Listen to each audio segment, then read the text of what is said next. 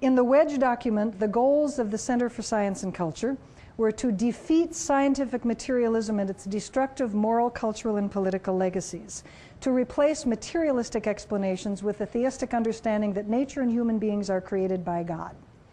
This was from their website. That's where I got it. It also showed up in a very interesting document called the Wedge document, which was a fundraising document that the Discovery Institute prepared for an unknown funder. It was leaked, it showed up on the web, and it's their 5-year plan. They wrote, design theory promises to reverse the stifling dominance of the materialist worldview and to replace it with a science consonant with Christian and theistic convictions. This is not a mere scientific movement. It is a movement to promote a specific sectarian Christian theology. Philip Johnson makes this very clear, that fighting philosophical materialism is the goal of the movement.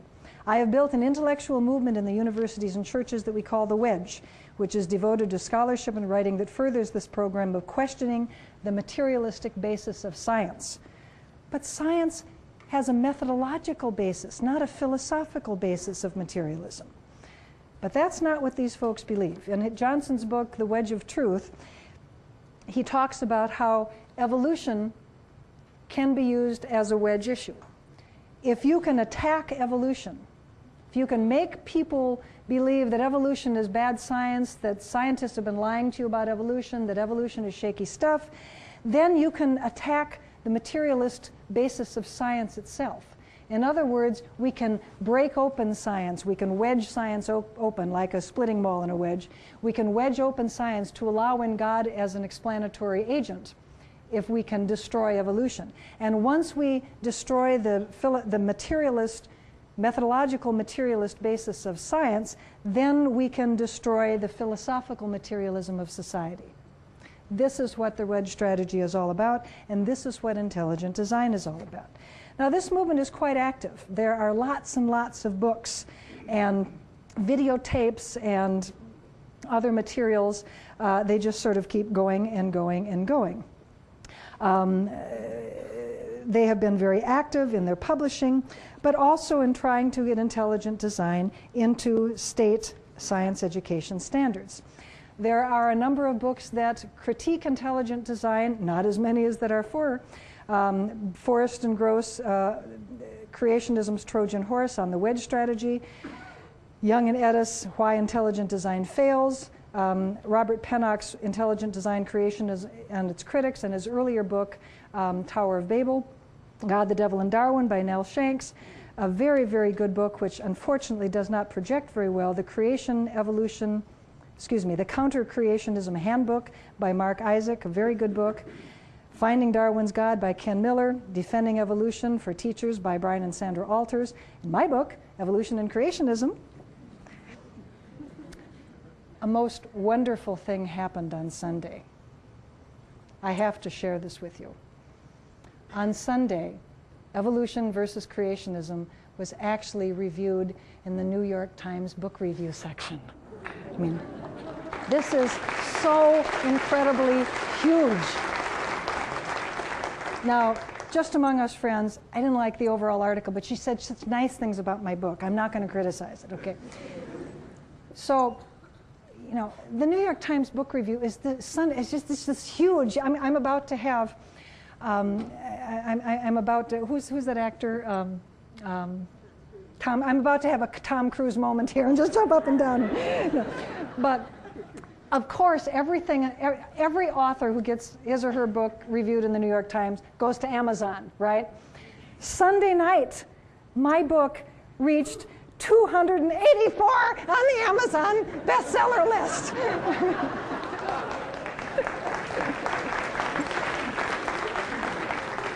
Of course, you have to know that this is totally meaningless, okay? If your book stays under 1,000 for 2 weeks, you've sold a lot of books. This is Sunday night. Only geeks buy books Sunday night, right? And so geeks are buying my book, but I know geeks buy my book. So, but it's still, I made a slide, obviously, because this is just so incredibly exciting. In addition to all of the books by scientists critiquing intelligent design, I do want to call your attention to the fact that there are a number of books in theology which also don't like intelligent design. Many of them by Jack Haught, who was one of the witnesses for the good guys in Kitzmiller versus Dover. God After Darwin is one of his books. He's written quite a few. Finding Darwin's God by Ken Miller. Perspectives on an Evolving Creation is a very important book by Keith Miller, who is a geologist at Kansas State. This is a book primarily by evangelicals accepting evolution. And the idea that evangelical Christians accept evolution, there's a bunch of them out there. They're trying very, very hard to convince their fellow evangelicals that you can be a faithful and conservative Christian and still accept evolution. I say thank you. This is a very good book if you have a conservative Christian friend who is concerned about evolution. Peters and Hewlett is also a very good book that I would recommend, another book by Jack Haught. Good place where you can find lots of information about intelligent design is talkorigins.org and pandasthumb.org. I would recommend both of these. And, of course, I would recommend the NCSE website, which is ncseweb.org. If you go there, you'll see this lovely bright blue page, because blue is my favorite color.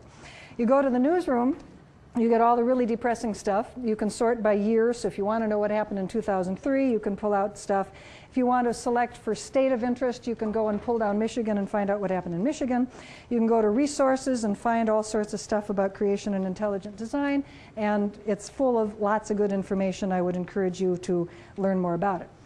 We just opened a new part of our website. If you go to the webs and you go to the upper right-hand teaser box there, Evolution, Education, and the Law has got the transcripts and the witness statements and all the briefs and decisions in the Kitzmiller trial, plus the Selman trial and other materials.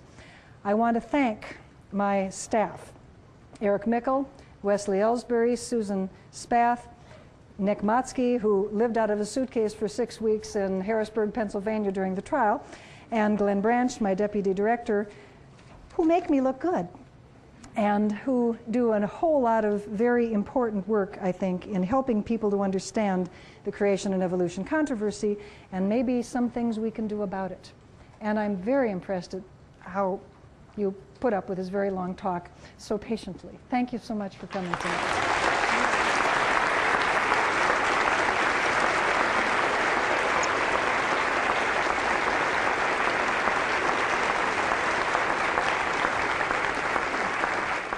The question had to do with a case that came up a couple weeks ago in El Cajon, California, near Bakersfield, where a teacher was teaching an intercession class, a 4-week intercession class, on philosophy of intelligent design. The idea being that, well, Kitzmiller versus Dover says you can't teach evolution as science. Let's just teach it, you can't teach intelligent design as science, therefore we'll teach it in a philosophy class. Well, what the court said is that you cannot, what the First Amendment says is you cannot advocate, promote a religious position in the public schools. You cannot advocate intelligent design in science class. You can't advocate it in a philosophy class. She was advocating intelligent design. This was the two-model approach. She was contrasting intelligent design as a valid scientific theory with evolution as an invalid scientific theory, and letting the students decide and just calling it philosophy. What was even funnier is that she didn't even know what intelligent design was. She used the title, and she was basically using materials from Answers in Genesis. She was using creation science stuff. It's just, you can find material on this on our website as well.